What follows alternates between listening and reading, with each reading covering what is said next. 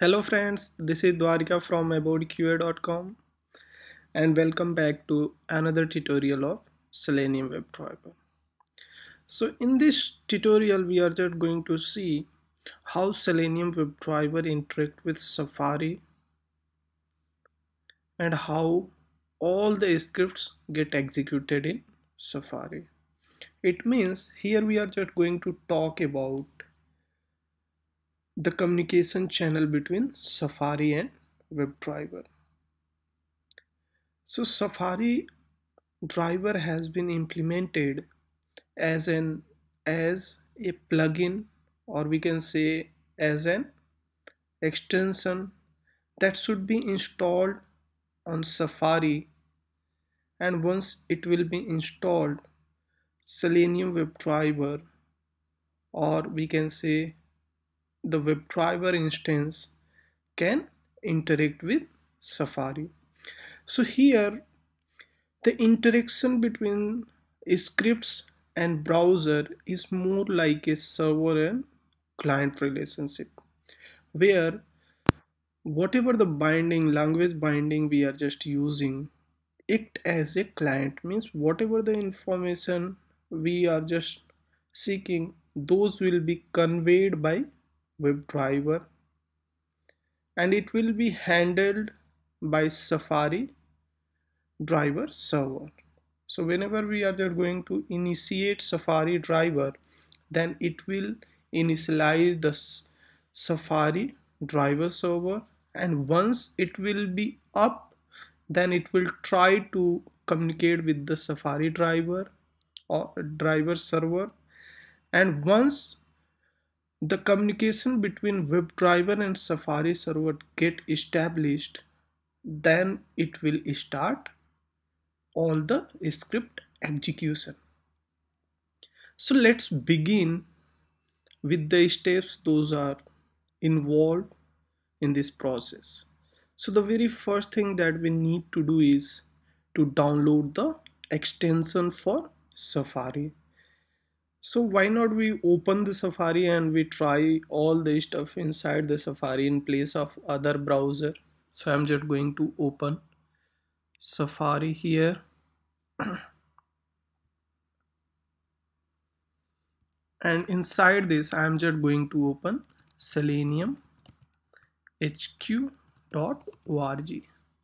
So it will open the Selenium headquarter website. Here we will go to the download, and further we will roll down and we'll go to the Safari driver.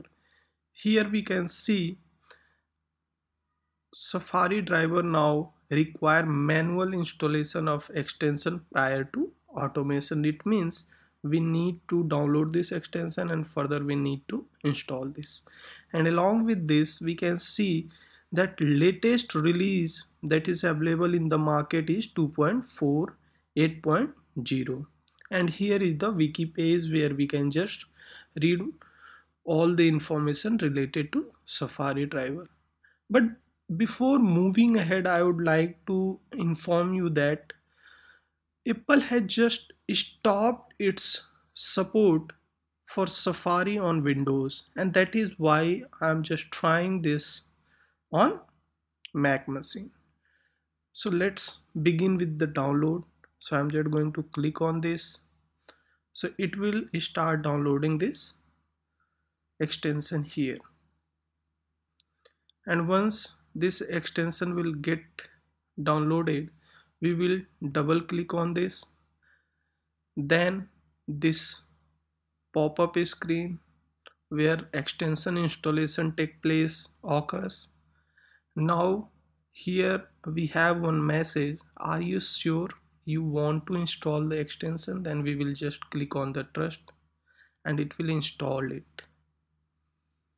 Okay, so here we can see that it has just checked enable WebDriver checkbox.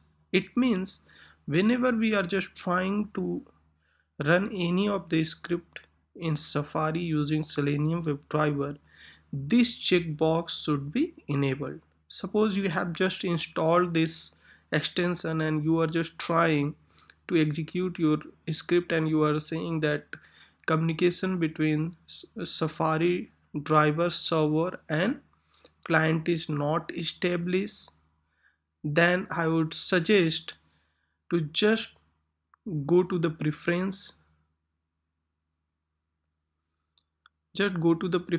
of Safari, and here inside the extension just come here and enable this, and once it will be enabled we can just execute our script.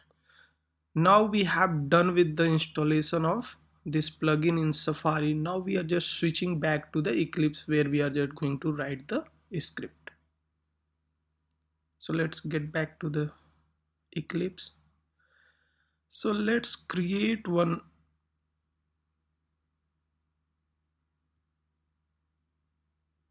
script with name. Here I am just going to create one class, SafariDriver example,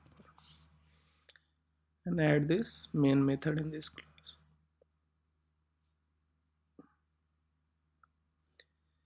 Here I'm just going to create the instance of Safari WebDriver. So for that, as we have previously seen, that we need to create one reference of WebDriver, and we are just going to assign it with the object of SafariDriver.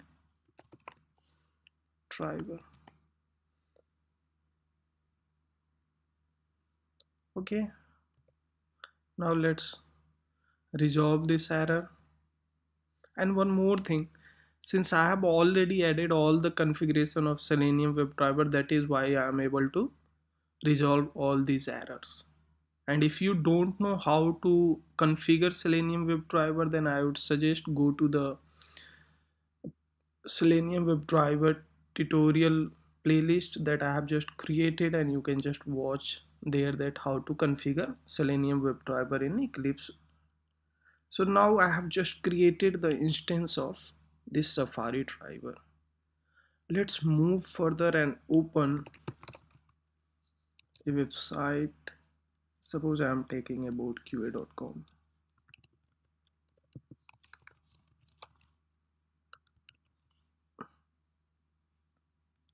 So now I am just going to execute this script. So run as Java application. I'm going to minimize this.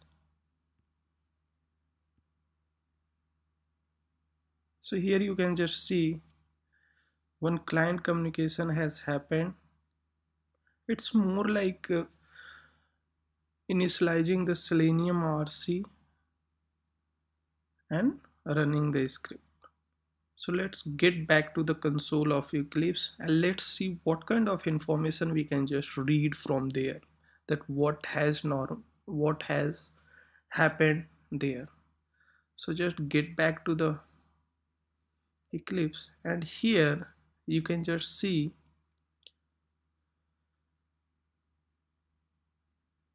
SafariDriver server started. It means server has just been started. Okay, and this has been started at 26027 port. Now it is saying that SafariDriver command executor has been started and it has just launched the Safari, but still the communication has not been established. Now here you can see waiting for SafariDriver to connect.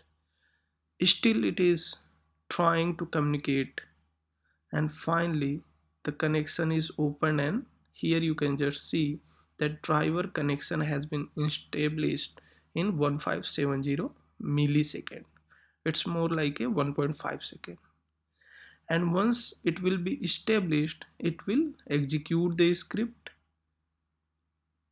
So we have just seen that whatever the script we have just written, that has been successfully executed in Safari browser.